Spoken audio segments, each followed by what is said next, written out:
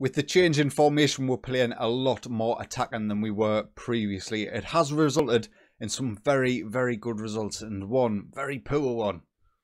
So after the January transfer window, we then faced Watford at home and won 5-0. Sid, Martin, Xavi with a brace and an own goal. Absolutely fantastic performances. One of our best attacking performances of the season. We then went away against Manchester City and won 1-0. Sid with the only goal of the game in the 11th minute. A very, very good performance by our defence. As you can see by the match stats, Manchester City were on top for the vast majority of the game, but we countered them well and we got the win. We then went away from home against Spurs and won 2-1. Malungu and Roy Martin had put us in front 36 minutes in, 2-0. They did get a late goal though, 81 minutes, and it led for a nervy last 10 minutes or so, but we did manage to clinch it. And then this was the disappointing result, a 4-3 away defeat against Burnley. Pickard, Bruno Cesar and Xavi with the goals for us, but Burnley were just one step ahead in terms of their clinicalness in front of goal.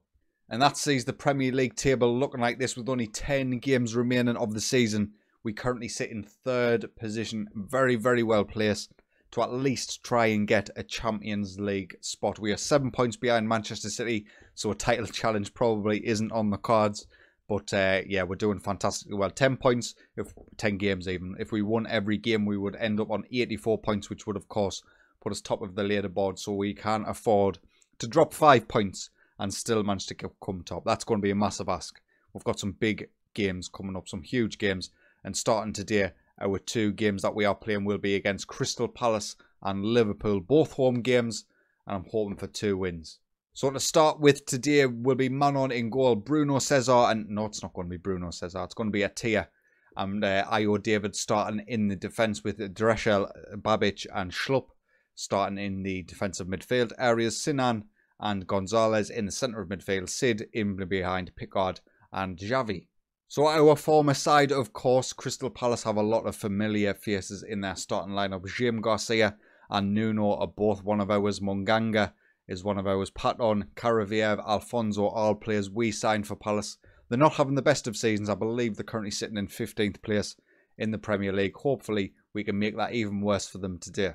Right, obviously, 40 seconds in. Wasn't really paying too much attention to the highlight. I thought it was just going to be one of them that didn't really count.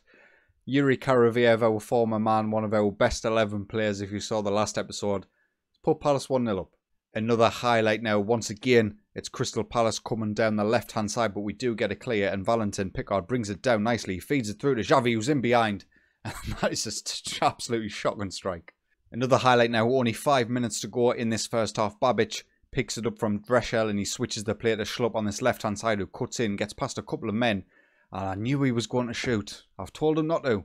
Another highlight now. Gonzalez gives the ball away to Andy Patton in the centre of the park. And now Crystal Palace are going to break. Manning bringing it down this right-hand side. He whips it in. Adrian to Samasing. Good save. Caraviev is there, though, for the rebound. It wasn't a good save, actually, in hindsight. He should be parrying that much further away from the goal.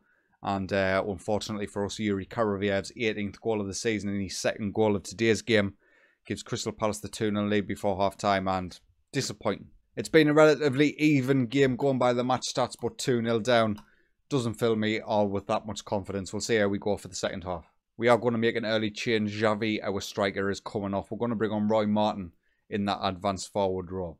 Time is just ticking away in this second half. We haven't had a highlight yet, and we really need the boys to step up if we are to get anything from today's game. Sid gets it from Martin. He's in the box. He gets challenged, but Martin whips it in. Pickard can't get his head on it. He's 6'7", Pickard. He should be winning that header. Schlupp, can he whip it in? He can. Pickard's there. And Valentin Pickard gets his 5th goal of the season. Our £45 million striker. 5 goals. Absolutely delighted. I'm not watching the replay. We need another. 5 minutes to go. We'll look to make our final couple of changes. Atia can come off for Bruno Cesar. Schlupp can come off for Herrera at left wing back. We're going to go very attacking. We're pushing this more direct, much higher tempo. And let's just see if our boys can come up with the goods.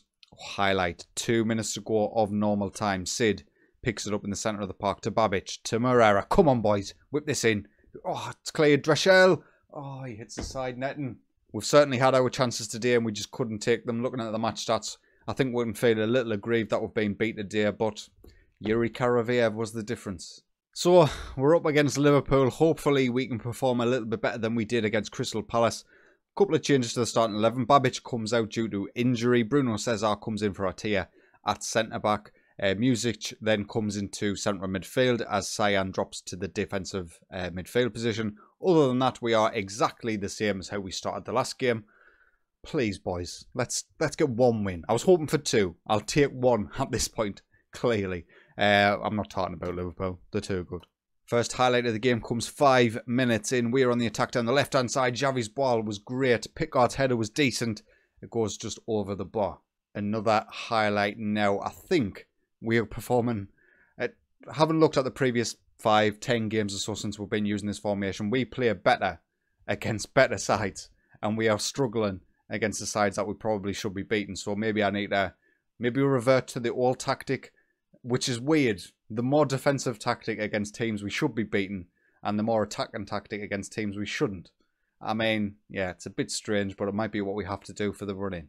Another highlight now. Dreshel coming down the right-hand side, feeds it to Xavi. It's a great challenge by the Liverpool player. And the goalkeeper just about keeps that out, and the match engine was fooled thinking that was a highlight. Am I looking at this right? Are they playing Iliax Mariba as a centre-half? I mean, he can do it. Of course he can. But that is so strange. Another highlight now. Ourselves on the attack once again, coming down this left-hand side. Sinan Cyan to Music in the centre. Please don't lose it now, boys. Gonzalez tries to switch it to the right-hand side. Liverpool win the ball. And no doubt are about to pounce on the run counter.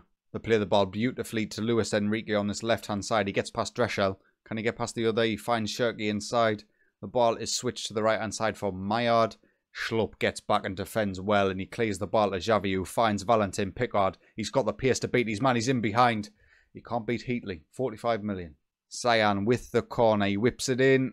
It's back. Oh, 45 million well spent. His 7th goal of the season.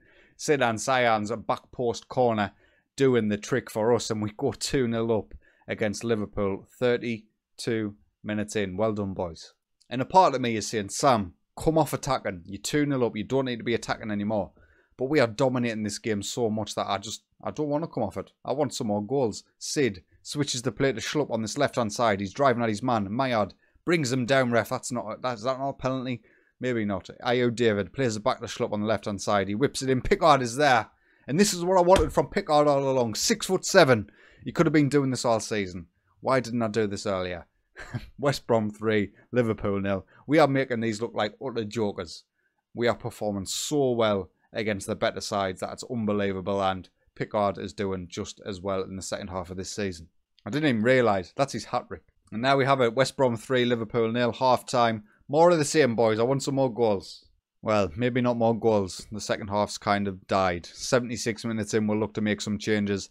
Sinan Cyan could come off for Yannis Bonman, our young German who hasn't got enough game time this season for my tastes. So we'll get him on now. We'll also make a couple of more subs, bringing on Moreira at left wing back and Bot in attack and midfield. We have our first highlight of the second half, 77 minutes in. Music whips it in from the right hand side to Moreira on the left. He plays it into Xavi. The shot is blocked. It comes out to Bot. Michael Bot's first goal of the season. I think it's his first appearance, to be quite honest with you. It's not often he gets on the pitch. We're free signing in the summer, I do believe. And 4-0 against Liverpool. You watch the Palace game and we struggle to break them down. You play a side who plays a little bit more attacking with an attacking formation and we destroy them. Still 6 minutes to go and still more time for some goals, hopefully. Music switches it to the left-hand side for Moreira. He can't get past his man, and Liverpool are potentially on the counter here unless we can win it back quickly. And we do. Michael Bot picks it up in the centre of the park, feeds it to Dreshel on this right-hand side. Back into Bonman. There's no space on this left-hand side? There certainly is. Moreira just about keeps it in. It was a poor pass in the end, and Liverpool are away now in behind with Mendes. He had all the time in the world. Thankfully, he was offside, because that was a dreadful strike by him. Moreira with the free kick. Pickard is there. Is that an own goal? Or is it going to be disallowed? I think it is disallowed. Yeah, Valentin Pickard was pushing the goalkeeper, apparently. And there we have it, boys. It was a handball. Pickard's goal.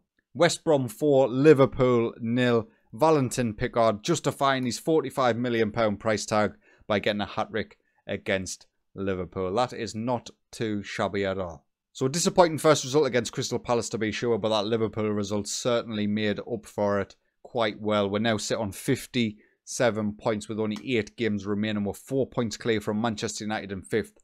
So if we can get Champions League football for West Brom, that will be absolutely fantastic. Looking forward to the next episode then, boys. Probably be the final couple of games. Birmingham City and Norwich, both away from home. Some big games in between. Hopefully we can pick up a majority of wins on those games. I think against the likes of Forest, Newcastle and Fulham will maybe play a different formation but stick to the same against Manchester United and Chelsea. We'll test it out and see how it works. But anyway, lads, that is going to be enough from me. If you have enjoyed today's video, please consider leaving a like. And if you are enjoying my content, get yourself subscribed. But until next time, take it easy.